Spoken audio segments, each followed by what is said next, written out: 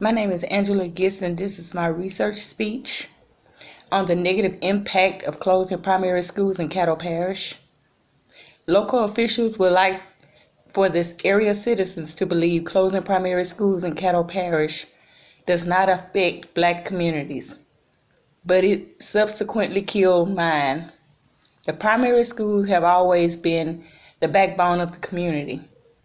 Although officials are not convinced, being a product of one of those schools, I would beg to differ.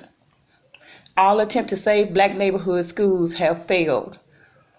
100% of the schools in Lakeside and Allendale have closed due to lack of funding and community support.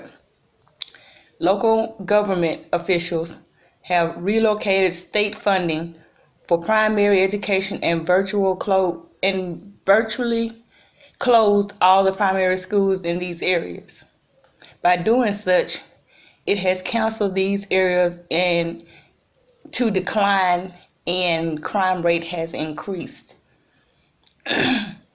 Area stores lost their clientele and eventually closed, making it difficult to shop for those individuals without transportation. Churches are the maker of black communities, and they too lost their congregations and left the area. Parks became overgrown and in need of desperate repairs. These problems are never addressed and became unsafe for children as well as adults.